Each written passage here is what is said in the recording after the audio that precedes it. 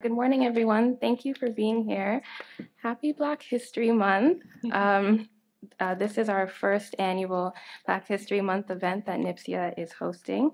My name is Victoria Hinkson, and I'm a first-year master's student in International Affairs at the Norman Paterson School of International Affairs here at Carleton University. I am a co-representative of the Equity, Diversity, and Inclusion Committee at NPSIA, alongside Veronique Cosette-Sharkey and Carla Cisneros. It is truly an honor to have all of you here today to highlight the experiences of Black professionals in Canada. Today, we are going to be discussing how our speakers have overcome systemic barriers and challenges during their professional, personal, and academic careers. We hope that this event raises awareness on the experiences and discrimination that Black communities experience daily in all settings, while also highlighting and celebrating the success of our panelists. After the end of the panel, we will have a short Q&A period. We hope that this panel is, again, an annual one. And I also would like to thank our panelists and Professor Adrian Harewood for being here as a moderator. I will pass the mic over to Carla Cisneros for our land acknowledgement. Thank you. Good morning, everyone. My name is Carla Cisneros, and I'm a PhD candidate at the Norman Paterson School of International Affairs. Before we begin our panel for Black History Month, we would like to make this land acknowledgement as an intentional and thoughtful way to position ourselves and to provide meaningful and thankful acknowledgement to the Indigenous communities whose land we occupy. We acknowledge that we live, gather, and organize on the unceded and unsurrendered territory of the Algonquin and Anishinaabe Nation. The Algonquin peoples have lived on this land since time immemorial, and we are grateful to have the opportunity to be present in this territory. And before we continue, I would like to share a quote from Rosemary Brown, who was the first Black Canadian woman to become a member of a provincial legislature and the first Black woman in Canada to run for leadership of a federal political party. She said, "We must open doors and we must see to it they remain open so that others may pass through." Thank you very much to everyone in this panel for being here and for taking time today to share with us part of your life experiences and your wisdom. You're leaders and important change makers in our communities, in our workplaces, in the public service, in politics, and many other spaces, and you're opening doors and holding them open for others. And by doing so, you have empowered and inspired many people over the many years that you have done and work on anti-racism, diversity, equity, and inclusion. It is truly an honor for all of us to learn from you today. Now, I would like to introduce Dr. Yagadisin Sami, Director of the Norman Paterson School of International Affairs at Carleton University, to introduce our distinguished panel. Thank you.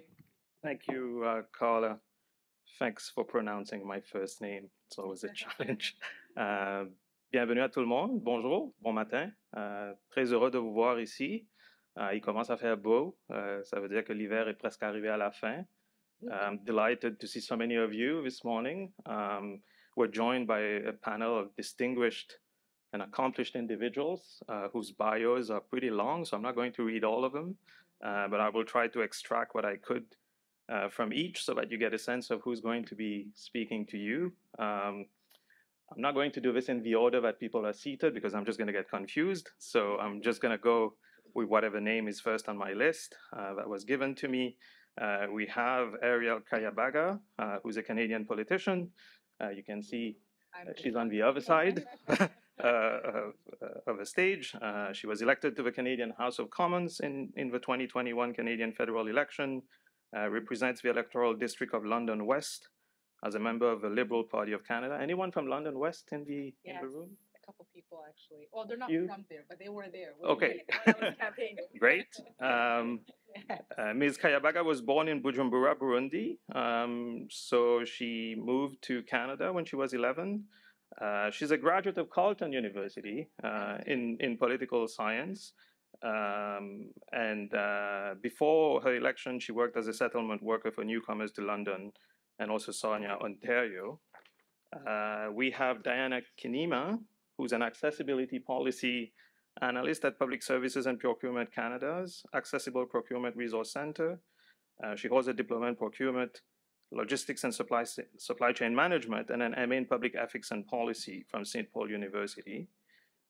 Next to me is Richard Sharp, who's been a human rights advocate for 30 years, both at community and institutional levels. Richard is currently the director of the Black Equity Branch, Treasury Board Secretariat in the Ontario Public Service. We have Faduno Ali, who's a planning advisor for the Diversity and Inclusion Directorate of Inclusion.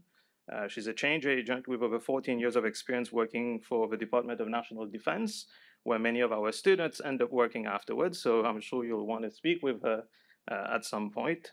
She has led, collaborated on, and co-created a number of anti-racism, equity, diversity, and inclusion initiatives, both within DND and across the government of Canada. Samantha Munsami, Section Head Lead Advisor for Diversity and Inclusion, Material Group, National Defense. If I didn't know any better, I would have thought you were from Mauritius because of your name, but you're from the Caribbean, so I can see where this name comes from. It's a very familiar name to me. Yes. She has spent over 15 years in the public service, working in numerous communications, outreach, and engagement initiatives that focuses on the people side of business. I should mention I'm from Mauritius, which is why I look at names very carefully. So she has a master's degree in communications and culture and spent some time in Toronto and Barbados during her master's degree. She has worked and studied in India, China, France, and the Caribbean.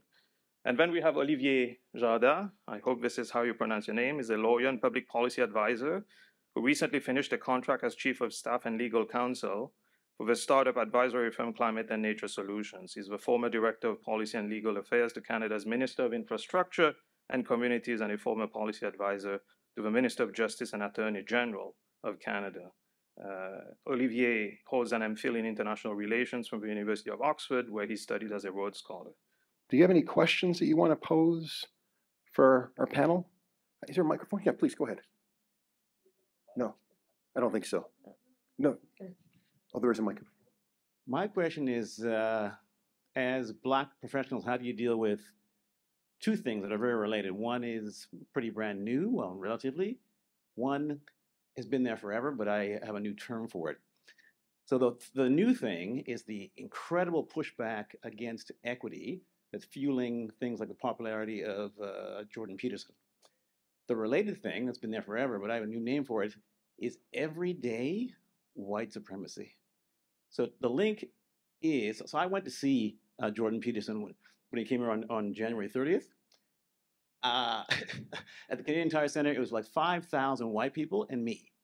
Right? And so an example of everyday white supremacy was 5,000 white people paying $80 to go see a white guy who says that equity, diversity, and inclusion is the evil trinity, him speaking for 2 hours, and whiteness never being mentioned. So as professionals, how do you deal with those two things? Someone want to take that question? Oh yeah, I'd love to, but Robin's heard me say this many times, and for folks who don't know Robin Brown, he's the head right now of the 613-819 Black Hub here in Ottawa, doing some amazing work that I can't do anymore because this is a space where I am tired. And he also helped build the first national federal Black employee caucus in the federal government, and so which became the precursor of some of these other Black networks. You know, again, kudos to all the amazing work that you guys have done. We were the elders that ended up starting it.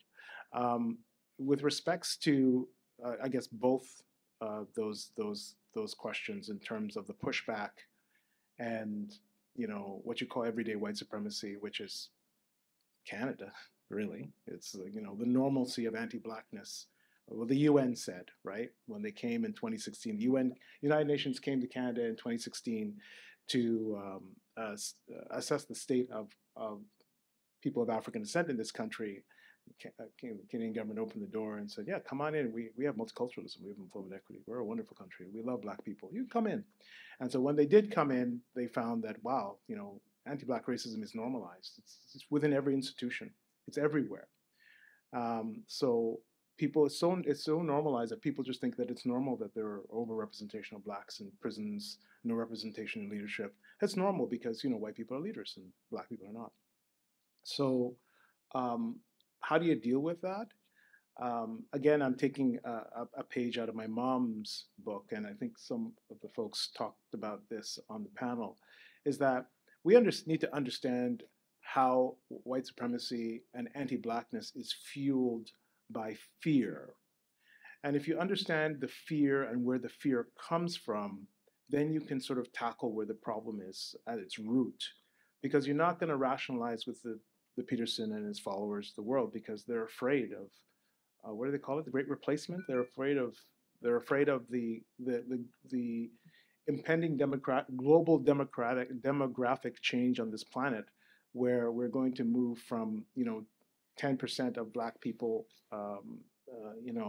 coming out of the African continent to 25% of people in 30 years making up the planet because of the decline birth rates everywhere else, right?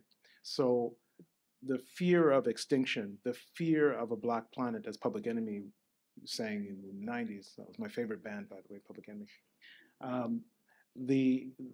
If we understand where that fear is coming from, then you can tackle it from a place of love, empathy, and compassion. So I know white people are afraid of me. And so when I engage with them, I hold that fear close. I let them know that I'm not going to hurt them. And that my contributions and our contributions to this work, as I said before, and I was a bit flippant when I said, I'm going to go to the Prime Minister and talk about change, save his country. So this country, not his country, this country, is that we will save this country from itself, right? So if you know what's coming, and some of us who can see through the code, like I said, and we know history, we know the patterns of change and revolution, then it's within the interests of everybody to support a peaceful transition to a different state. I won't say transition of power, but a different state of being in our society, where we don't have a white dominant and a hierarchy, a stratification of race and power and class and opportunity with Black people at the bottom. Because guess who's at the bottom? I don't feel I should be, nor my children should be. So, again, compassion, a little bit of love, certainly conviction, knowledge, like all the things that we embody on a daily basis. That's how you tackle these folks, right? Because if they're only fueled by everything that they say by fear, then that runs out when the fear kind of dissipates to some extent, and there's reason, there's logic, and they're countered with that love and compassion. And by the way, I wanted to just one quick intervention with what I said before. As much as I don't feel, I'm not sure, I said I had a question mark, that there's a future for my children in this country. This is their birthright. Canada is my birthright. I was born here in this country. My parents helped build it, and generations of our people helped build it. So before I leave, if I am to leave and take them, I'm not going to leave without a fight for my rights and my place here. But we need to determine at some point, like other refugees in conflict, whether or not the struggle, the conflict, the war against anti-Blackness, white supremacy is worth to continue fighting on this terrain, or if you step out and come back in. So I'm taking a very strategic approach and very strategic discussion with how I live my life and my family's life with respect to what's happening geopolitically and within this country. So I just wanted to throw that in just for some spice. I know we're rapidly running out of time. Are we out of time, or do we have more time? We have more time? Okay. Can I Did you want to add something? Was it Faduna? I do. I think just adding to what Richard is saying, for me it's very important because I see like some of the faces on some of you when you hear white supremacy. I think it's important to know what it is. It's not an individual thing, it's not someone pointing the finger at you as in you're the problem. It's a systemic issue. It's a lot bigger than you and I, and it's very important for people to understand what it is. Can you break it down? Like, what is it? Like when you talk about it being a structural problem. What is it? What is it? What does that mean? So white supremacy is are systems and structures that perpetuate white dominance, white rule, white normalcy at the exclusion of other groups. Creates systems of fear and reproach to others, and helps to maintain power amongst a few that subscribe to that group. And white supremacy works in multiplicity of ways. So Black people can sometimes financially or politically benefit from white supremacy, but the entire group of Blacks, racialized people, Indigenous people are harmed by these institutions that are foundational to this country. I don't want to go into the big long history thing, because we know history, but Canada was founded on white supremacist principles: keep the Blacks out, make sure that we indoctrinate everybody that comes here from Europe that says that the Indigenous are inferior and that we need to take over the land and be the caretakers. Keep the Chinese out, bring them in as laborers, but don't give them rights. So this is what built the wealth of this country. So we need to understand that. So when we say that it's normalized, people think that it's normal that things are the way they are. They're not. There was a very carefully, strategically constructed plan to get us to today where we have these inequities. And so our job is to understand that history, not just in February, but the entire year, and then work with people that are here, who have the energy and the passion and the desire to help us get to a different place, to change that dynamic. Because it's a long, generations-long process of undoing. You can't undo 500 years of history in just a couple of years, right? Which is what we're asked to do in the federal government. When and racism. It's like, well, geez. And yet, if Jordan Peterson were here, he'd say that, Richard, what you just said is nonsense. Look at the fact that you have achieved a certain position in the society. You occupy a senior role. You've just been given this appointment. How is it? This seems to be a contradiction in terms. How is it possible that white supremacy obtains when someone like yourself is able to achieve what you've achieved? I am an anomaly. I am an anomaly in the matrix. I know I'm an anomaly, and that's what makes me a little bit special. I know that.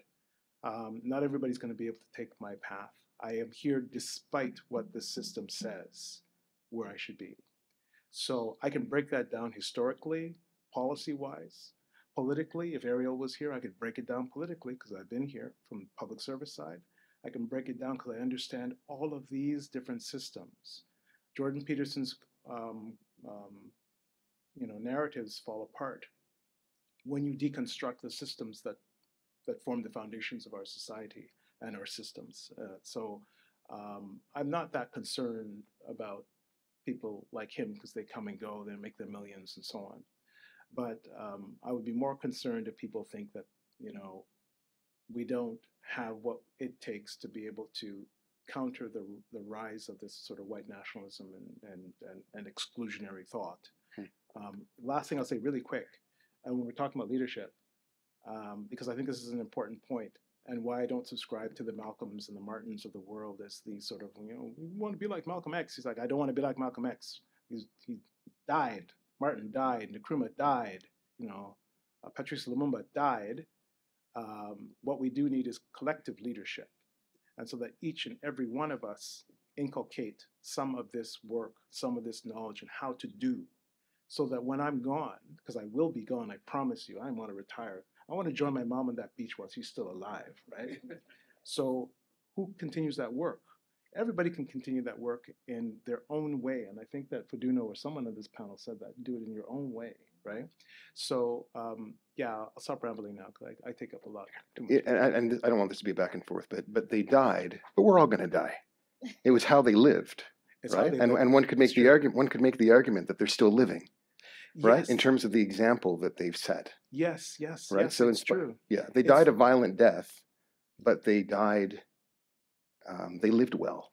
It's true. They lived well. I'm not sure how well they lived at their end of days because they knew their end was coming and they would be violent, and they had to sort of reconcile that. I've read the memoirs from Malcolm and Martin, a number of people. But I do think you're right that they lived the life that they chose to live.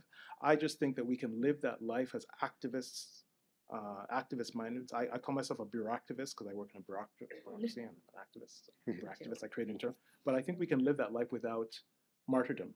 Right. That's the Sure. thing that I Okay. that I There's a question over here. Here, yes, please.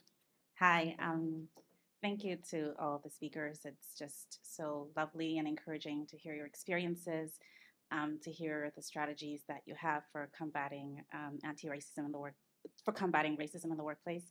I work at the Department of Finance Canada, and I think when you work in a space like that, you learn pretty quickly. To paraphrase Sarah Ahmed, that when you expose a problem, you pose a problem, right? And you find out that changing institutions is like coming up against a brick wall. There's so little that changes, and it can be so career limiting, right? And so I wrestle with these questions, right? Oftentimes I tell myself, well, the struggle isn't itself redemptive, right? Like we have to keep fighting, even though it's coming up against it's like coming up against a brick wall. But other times the toll is too high, and I just want to check out. I just want to exit the fight and have a soft life, as we say, right? And so I guess my question for you is, how do you sort of deal with the desire to sometimes leave the fight to others for one day to check out, right? What do you do in those moments when it feels like we're not making any progress, right? What do you do in those moments of extreme cynicism, right? Because we all want to be hopeful, but I think the reality is that sometimes there's change and then we take 2 steps backwards, right? Like, so how do you wrestle with that feeling that not enough is changing, not fast enough, that we deserve joy, we deserve softness, we deserve beaches and cupcakes, right? Thank you. Thank you. I'll start. Samantha, and then Faduna. So to reiterate something, I love the word collective leadership that Richard brought up. Like, I think we can all write that down, collective leadership and community. I think you don't need to do this alone. Like, the reason why I'm still standing here and not on like mental leave is because I have a community, right? And I took care of myself. So I want you to remember that you're not alone, but you have to find your community. And when you have energy, and another quote I always remember, when you're nervous, focus on service. When you're nervous, focus on service. I think about that every single day. So I channel that cloud you were talking about back into service. And suddenly, like it starts to get grounded again, right? Olivier, we haven't heard from you for a little while. Yeah, it's a really great question. I think it's so important to take care of yourself no matter what, because if you're not taking care of yourself, you can't help others. It's okay to take breaks. And what has motivated me is seeing the amazing work that collective leadership is doing. So, for example, when I started working on the Hill in 2019, I met all of these Black, Indigenous, and racialized staffers who are doing absolutely incredible things in government and in their communities, and that really buoyed me. And I continue to work with some of these people. I actually was on Ariel's campaign, who is also a former staffer in London West. So I guess, you know, the whole is greater than the sum of its parts. Yeah, and I really like what you're saying about when you're nervous, you know, focus on service. Yeah. Faduna, and then Diana. Check out, recharge, take care of yourself, and then come back. You know, if you want to, because it's not for everyone, but it's okay to check out as well. Diana? Well, working for the federal government is like playing a game of chess. It has rules. So what I have, the strategy that I've used is that I've learned to play the rules. When I started in the public service, I did not have mentors or anyone to guide me or show me the ropes to understand some of these rules. So usually depending on the situation, I become very diplomatic about it. If I find that it is not going too well, I check out as well. So I've been in the public service for almost 6 years now, and I've been at 3 different departments. When I see that it's not working, I start looking. So yeah. And then your mental health, you put yourself first. It's always very important. If you're not well, you will not be able to perform. It will affect your personal life. It will affect your work as well. So yeah, always put yourself first and start looking. And network with the right people.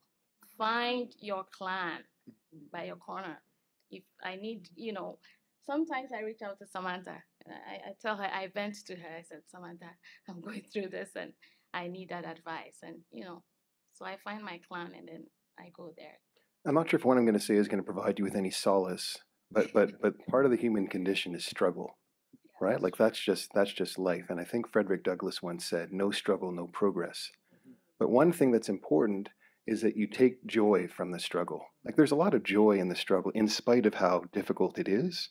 And also, really, really quick story. So in 1989, I was in Czechoslovakia, right behind the Iron Curtain with a friend. I was traveling. I finished high school, traveling around Europe. And the system there, it was a totalitarian system. It seemed so monumental, right? Like at that time, at that moment, in the summer of 1989, a couple months before the Velvet Revolution that Václav Havel helped to lead, it was impossible to imagine that things would just change. And then a couple months later, they did, right? So it's hard to predict what's going to happen in this world of ours.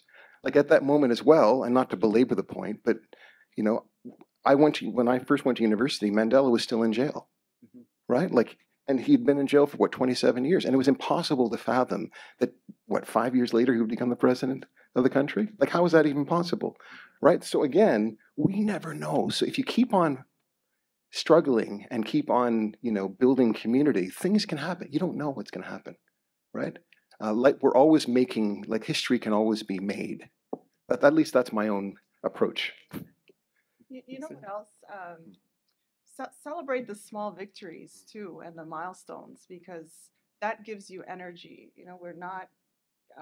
It's not a race to the finish line. That helps me. I hope that helps a bit. One more question. Thank you, everyone, for such an amazing panel discussion. For the sake of time, I'll keep it short. I had 2 questions. Maybe I'll throw them both out there and you can decide which one you want to tackle. The first one is, I really appreciate the conversation around generations. Like many of you or all of you, I had the talk when I was younger about having to work twice as hard for half as much. I know we talked about the future of Black kids in this country, but I'm curious to know if, as some of you as parents who have different children at different ages, have you had to have that talk with your kids? Did you have that talk with your parents? And for your kids that maybe aren't older, 10 months old, do you feel that you will have to have that conversation with your son? And then secondly, equity, diversity, and inclusion are buzzwords right now. And when I think about diversity, I think representation, but when I think of inclusion, I think of power. But I know after George Floyd and all that, a lot of my non-Black friends were struggling with how to show up for people of color, particularly Black people. So maybe to kind of, I don't know if we're going to end with this question, but what does allyship look like? And maybe for those who are not Black in the room that are looking for ways to support our efforts in changing or dismantling systems of inequality, how can they show up and support? Because sometimes I feel like the burden of care or activism falls on Black folks, and it'll be nice to have that support. And I know that there are people that want to participate in those efforts. Allyship? Anyone like to take the question? Yeah, I'm sure that others will have things to add. On the first question, I'll just answer very, very quickly. So I'm expecting a child any minute now. I think thinking back to my relationship with my parents, it is so important to not only prepare your child for this crazy world that we live in, but when they face adversity, when, for example, institutions start telling you as a parent that your kid is somehow not performing in the way that he or she or they should be there for your child, because that's what happened to me, and that was the game changer. Solidarity with that child. That's one thing. And then for allyship, one thing that I think cannot be underestimated is sharing knowledge. So for example, if you are, a white person in a place of work and you've built a good relationship with someone else in that place of work, if you've been there for a while, you can help them understand, how do you actually move ahead in this organization? What are the pathways to success? What are the salaries that you should be making based on that person's education and expertise? Because sometimes their actual salary does not match with that. I know that it gets sensitive, but I have done that work with people that have come after me, and I've found that to be incredibly empowering and helpful in terms of building that sort of collective leadership within. You build a more cohesive and strong team when integrity is at the basis of it, and I think that transparency and knowledge sharing is paramount. I would like to add Diana? something. I would like to add something to the question. I have 2 kids, and my oldest is in middle school. I have conversations about race all the time. Now, my son, who is 13, is in a special program called Franco Defi. So he's a super bright kid, and so this program is designed for kids like that. Before he got into the program, he was rejected the first time, and the excuse was that he didn't make a mark, just 1 mark. Now, what I did was that I stood up for him. I went to the school, I asked to speak to the principal, and I asked how many Black kids were in that program. There was only 1 out of 28 kids. So what I did was I asked them, how can I get my son in the next term? They said he has to be at this mark. So I had a conversation with my son. You see how we struggle to get into these spaces? You have to work harder. So conversations like that encourages our kids to try better. Now, the second question of allyship, it's a difficult one. And I know that our, non-Black folks are trying to learn our culture and then be a part of us. And I'm proud to say that at this meeting, my manager is right here to support me. She's sitting right there. She wants to know how she can support. So it is very important that you ask questions. How can I support? It is okay to try to help or to try and understand, but not to make the effort without asking, because the perception that a non-Black person may have us in helping will not be what we are looking for. So yeah, that's it for me. Just really quick, I'll try to sum this up, because I have like a 5-step process for like being a good ally and all that. But first, the first part of your question about what do you tell your kids? I tell my kids the truth. This is where we live. This is how they view you, and it's going to be difficult for you to live and operate in this society. We're here to support you and help you, guide you through that process. They're not very happy when they go to school and they realize that that is exactly what their parents have told them. But I think when you're there as parents and you're there to support them, they're good with it. With respect to the ally thing, I totally agree with my colleagues on the panel.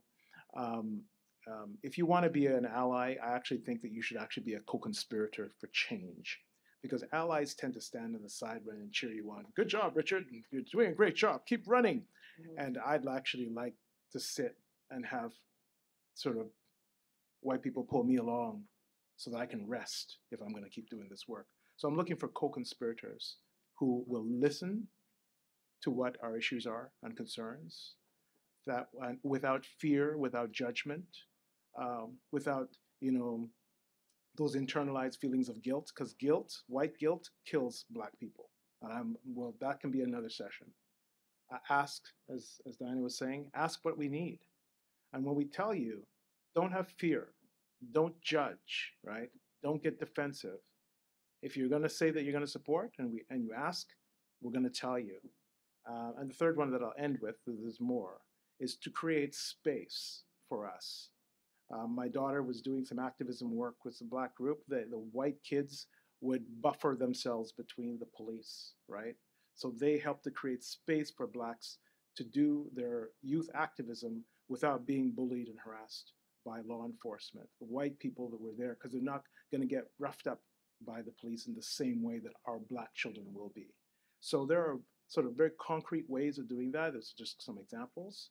but to listen, to ask, and to create space. It could be creating space within your organization for Black people to congregate without being seen as a threat to the organization. Why are those Black people talking in the water cooler? Those kinds of things. So I'll end there because I could go on and on for days. But it's a really good question in terms of having those conversations, feeling and how the emotional state that people are in when they say they're going to support is important in order for it to be authentic and not performative.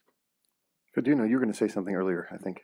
Yeah, there's a lot about allyship, but I want to take the time to talk about the children.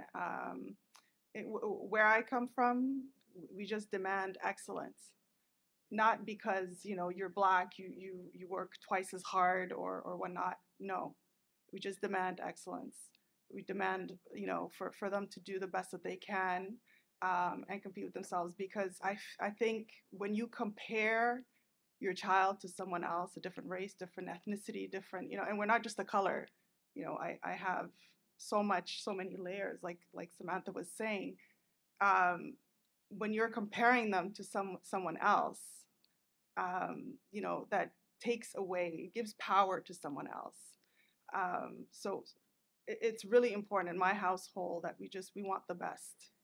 Not because you have to compete, not because of anybody else, but you as an individual. And that gives you the power, I think.